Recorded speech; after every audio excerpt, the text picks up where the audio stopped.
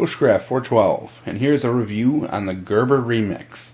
This knife right here I got as a Christmas gift from someone who basically had no clue about knives and just went out and bought this thing on kind of looks alone, you know, looks and price.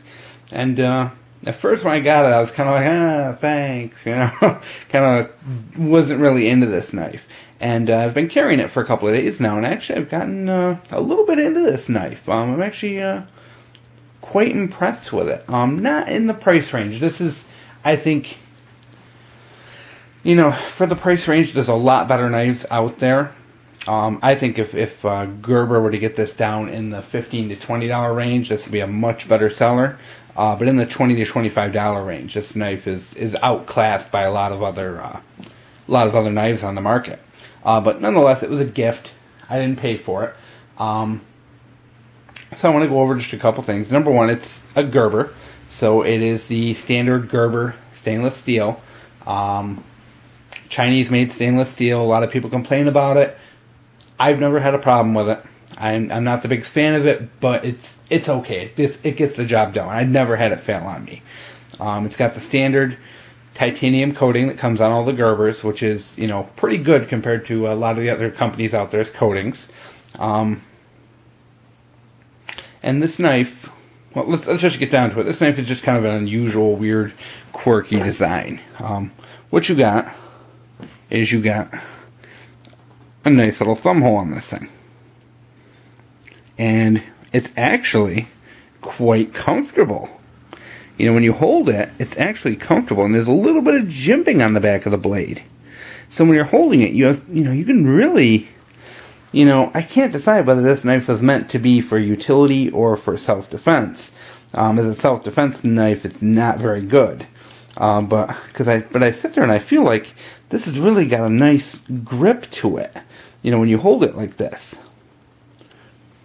So, I mean, it's almost, I mean, if with a little more design, this thing could have been a decent self-defense knife. I mean, not that it couldn't be used for that.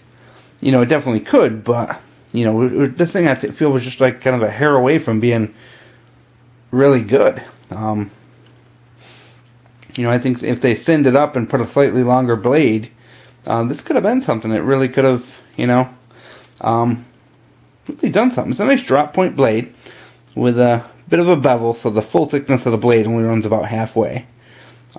Fairly thick to start and thins out fairly quick.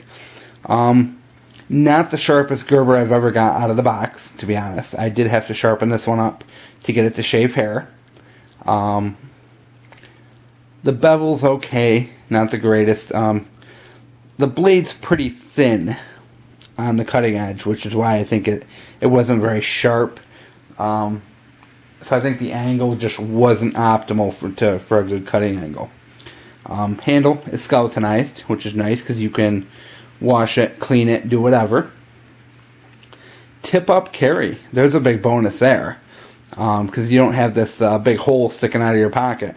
The only thing that sticks out, and it's a very deep carry too, which I like. You only have the tiniest little bit sticking out of your pocket, which is really not bad, you know, and the clip is metal, skeletonized metal.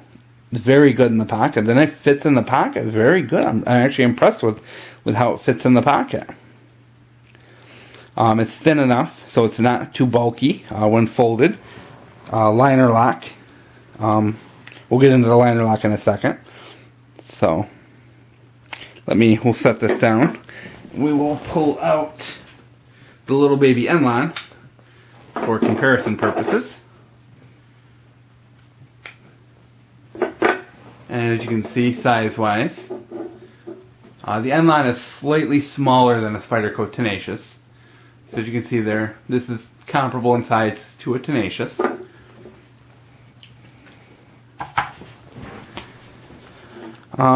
Biggest complaint, and this is where this knife, if it's ever going to be successful, needs to be fixed, is number one, you can't open it with a flick. You know, it really takes an effort to open it because there is a thumb stud. Thumb stud's okay, but there's really no place to grip the knife, and you can't, you know, it's too tight. You know, you can't flick it open anyway. And there's no way to adjust it. That at least that I can see, there's no pivot pin in this design. So it looks like how it comes is how it comes. There's no adjusting it. And if I'm wrong, someone please correct me. But I can't find any way to adjust this to make it a little looser. And plus, too, the liner knock's really thin. And of course, because it's been thin, I've been trying to make it fail. I've been pushing on it, you know, and hitting it and trying to make this thing fail because I'm worried about it because it's so thin. It hasn't failed me yet, which is good news. But how this thing works, I wish I could show you. Maybe we'll try and see if this shows up on the camera right. There we go.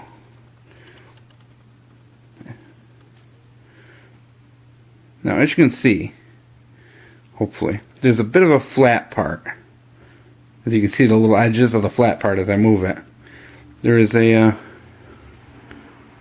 there, it catches the light good there. There's a flat section on the blade, on the bottom. And as it opens, that flat section allows the liner lock to come out. But as you can hear, there's no, the click is pretty wimpy. I don't allow it to like snap into place. This knife doesn't really snap into place like a lot of them do. So you don't get that positive reinforcement that it's open. So every time I open it, I find myself kind of, oh, is it open? Is it locked? You know, just double checking because it's so quiet. And it, you know, it really doesn't go over very far. So it's kind of a critique because I'm really worried about it. Hasn't failed me yet, but it does worry me. I think this knife, in its price range, is outclassed horribly. I mean, it's just horribly outclassed. It's, you know, 25 bucks. There are a lot better knives you can get for 25 bucks. Plain and simple. I think it's definitely not a bad knife to own at all. The grip, like I said, the grip on it's great, and not only that, but as a knife to use in a bushcraft situation, to have this thumb hole so you can really, you know, choke up on the blade when you're doing some woodworking. Is actually a very good idea. A lot of control on the blade, and that's what makes it such a nice knife, is that control you have when you're holding it. You got your thumb, you know, jimping up there, and you can put that finger right in. This is a knife you don't have to worry about flying out of your hand, or even have to rely. You know, there is a lanyard hold as well. I forgot to mention in the back here. You don't have to rely on the lanyard hold. You know, you can do that. And then, you know, it does allow for some other grips as well. I guess if you want to try and use this as self-defense, you know, you can, you know, do some interesting stuff with the grip. But I don't think this is meant for self-defense, nor would I really want to use it for that. But very good grip for just, you know, delicate work, choking up on the blade. Very nice. I'd like to see this knife with a better locking system, little bit longer and thinner of a blade, little on the, you know, like a kind of thinner, longer side, and then better lockup on it.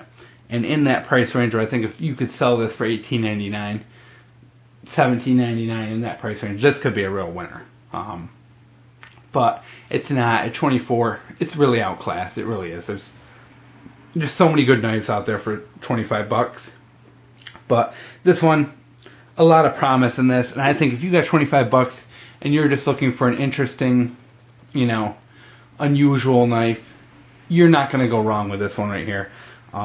This is something I would definitely bring with me on, I would bring this backpacking, to be honest. This is something backpacking, and that the blade's long enough where you can do some work with it, plus you have enough control, really nice control, really good blade control in this, and plus, you know, being a, you know, a drop point, you know, this is actually good for, you know, making nice cuts. You could probably even, you know, gut fish and small game with this, no problem. I haven't done it yet, but it definitely would do it.